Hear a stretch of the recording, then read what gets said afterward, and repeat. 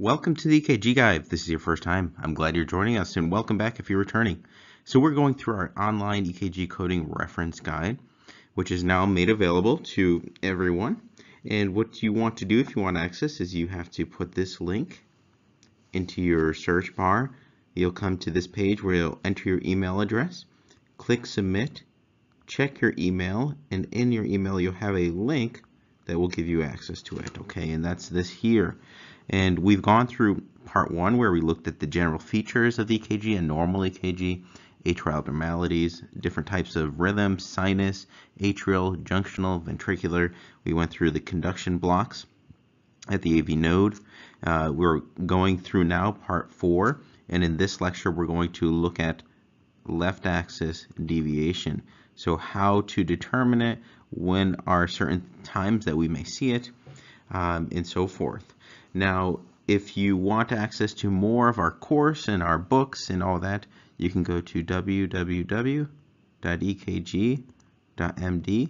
and then you can look at our course. There's a number of other things practiced, other lectures, but note that our course has at least over 150, over 30 hours of video that are separate from the free content where we have over 300 videos online. Okay, so the course is separate, comes with books, calipers, and so forth, so you can check it out there if you're interested. So let's get started. So left axis deviation. All right, so how do we determine axis? I think this is something that is often difficult, usually early on when learning. So let's see if we can simplify it here. Okay, and there's multiple ways to determine axis, and when we talk about axis, we're talking about ventricular axis. So ventricular axis, okay, is what we're talking about here. You may also see it on the EKG as an R, as the R wave axis. Now everything has an axis. There's a P wave axis, there's an ST segment axis, a T wave axis, but when you hear axis, you tend to talk about this R axis or ventricular axis, and it tends to be in the frontal plane. So because it's in the frontal plane, we use the limb leads. So specifically, when you're looking here, you want to look at the limb leads here. Okay, this is from a standard 12 lead EKG.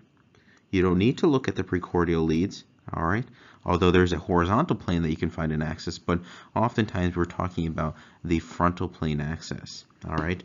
And so let's look at what is normal. So if we draw out our quadrant system, and this is something you want to just keep to memory, and when we do this, this is considered 0 degrees, okay, this is considered positive 90 degrees, okay, it's like a circle. This would be positive 180 degrees, okay. It could also be negative 180 degrees, because if we go the other way, this is negative 90 degrees, okay. So notice going this way, it's negative, this way, it's positive. And you want to keep that in mind, because that's how we need to keep our the system in place. So from 0 to positive 90 degrees, okay. So what is normal? All right, well, when we're talking about the ventricular axis, you can think of the left ventricle making up the most muscle mass of both ventricles. In normal axis in adults, okay, and those are who we tend to deal with the most, is between negative 30, okay, and positive 110 degrees. All right, now some may say 100 degrees, but anyways, everything between here is normal in our adult patients. Children tend to have more of a rightward axis, which means it's over on this side, and eventually switches more leftward as they get older, and the left ventricle becomes the main ventricle of the heart. Remember, early on in infancy, towards the end of gestation, the right ventricle really is acting as the main ventricle of the heart, as it's bypassing the lung circulation during that period. Okay, eventually after birth, the left ventricle starts to dominate. So that's normal axis. As we said here, this is a right axis deviation, meaning everything between this region here. Okay, left axis deviation is everything between here, so that negative 30 to the negative 90, just as we wrote here. So this is left axis deviation, and everything from this point onward, from negative 80 to the negative 180, or negative 90 to negative 180, this is what we call a right superior axis. Okay, so right and then superior. Okay, another way you may hear it is called a northwest axis, because this is north, this is west, so this would be a northwest axis. Some may also call it no man's land, because really not much shows up there. You may see ventricular tachycardia show up there, and that's actually some criteria that people use when trying to diagnose VT. So let's look here. How do we find axis? All right, so again, that's kind of our framework we use. So if we draw out this again, okay, we have 0 degrees here, positive 90 degrees, negative 90 degrees, and plus or minus 180 degrees, okay? Now you also have to know where these leads sit. And the leads that we want to focus on early on when learning is that lead 1 sits here at 0 degrees, and lead AVF sits down here. So I want you to focus on lead 1 and lead AVF, okay? And remember, we're looking at the limb lead. So here's 1 and here's AVF. And we're finding the ventricular axis, so we're going to focus on those QRS complexes, okay? And we can also use the T-wave axis, but in this case we're focusing on these big complexes here. So here's lead 1, and notice you're looking that are these complexes mostly positive or negative? Notice that this one is mostly positive, meaning above the baseline. And because it's mostly positive, here's lead 1. It's the positive end of lead 1, and that means the impulse is going towards lead 1. Okay, so positive impulse going towards the positive end of lead 1. If you look at AVF, here's the baseline. It's mostly negative. So again, here's the positive end of AVF, but this one is going away. It's negative, going away from it. All right, so it's going away from it. And what does that mean? That means that the axis lies somewhere between these two arrows, somewhere in this region. But notice that left axis deviation is from that negative 30 degrees, which is about right here. So there's another step we have to do here, okay? And that is determining, is the axis in this region here, where it would be normal, or is it over here that it would be a left axis deviation? So how do we do that? Well, we use another lead, and that lead that we use here is lead 2. Lead 2 is this one, the positive end of lead 2, okay?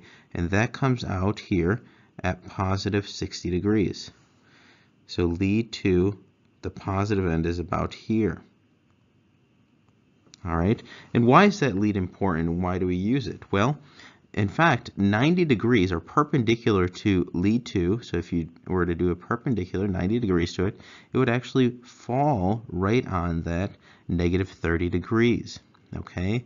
And that's important because if it is positive, that means it's going to go towards lead 2 and put us in this normal region.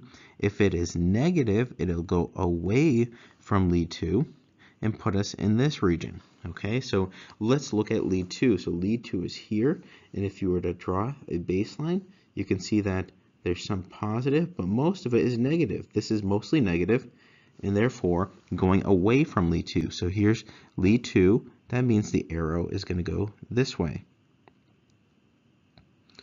So hopefully that makes sense. So you have these 3 arrows, and this third was to determine, is it in this normal range or is it in this left axis deviation range? And because it's going away from lead 2, that puts us in this region here.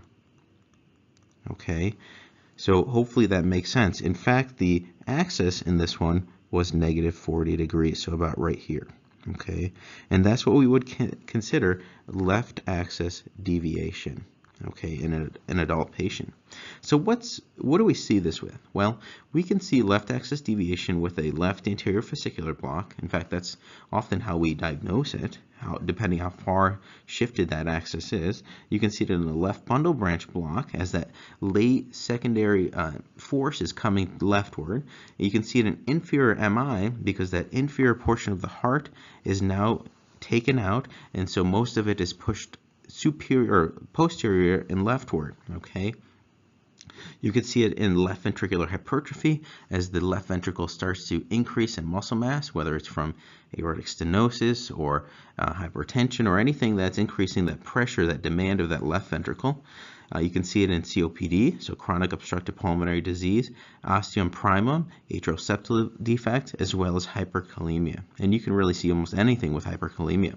So hopefully that makes sense. Again, the leads you want to focus on early on when learning are leads 1, leads AVF, okay? And when you have to determine where in this region it is, you can use lead 2 to help differentiate it, okay? If it's negative in lead 2, it'll put you in that left axis deviation.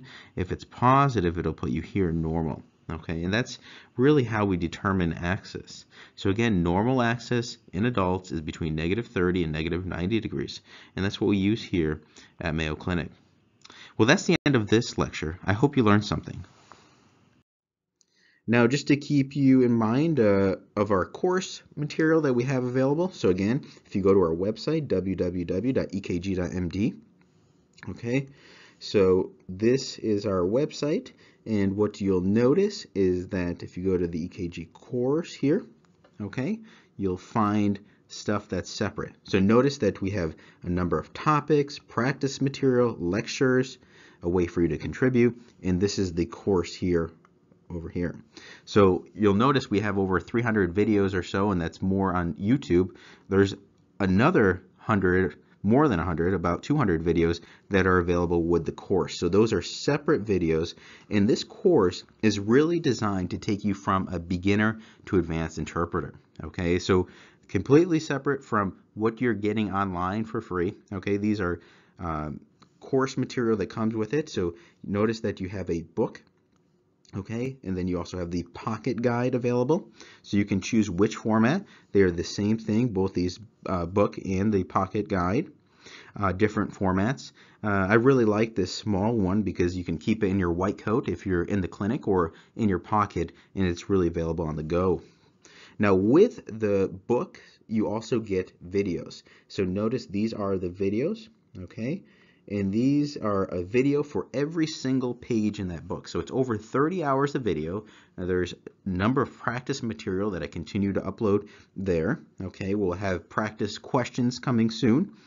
So all of that's available. Again, this is separate from all the free material that you get already.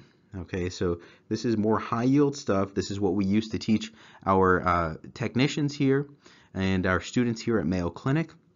And it's used now among many institutions. So check that out. Now, what it also includes are calipers. So yes, you get calipers with this course. Okay, I don't know anyone else that offers that, but you do get calipers. I think they're very helpful, and they can, if you know how to use them correctly, can help to identify different arrhythmias that are going on. Okay, and then you also get our pocket EKG reference. Okay, this was something we've put together as we were developing course for the fellows, and this is really nice. It has every code, as you saw earlier, laid out there. Very small pocket guide available. I had help with my colleague, Dr. Peter Noseworthy, who's the head of the EKG lab here at Mayo Clinic, in editing it. So this is something that we use, and we found very helpful. So go to the EKG course. You'll see examples of lectures, okay, why we developed this, okay. A lot of it came about from myself struggling with learning EKGs, having a father that was an interventional cardiologist and, still struggling. So my struggle is a struggle that I don't want you to have in learning them, okay. You can read all those introductory books, but honestly, they are not enough, okay, and you find yourself using other resources, which is part of the learning process. I wanted to expedite that process for you and make it less inefficient in pretty much what I struggled with going and learning through EKG. So again, from beginner to advanced level with this course, you get the book, the calipers, the coding reference, video access, okay, and now we're offering 25% off. 25% off. Put that code in on checkout, and you'll have yourself 25% off. That will it's pretty much covers the cost of what we use to print the material. So We don't really make much off it. It's more to help our learners grow and really be able to contribute to patient care. That's why we do this, and we love doing it. So thank you so much for your support. If you have any questions, just leave them below, and we're happy to answer them. All right, have a great day.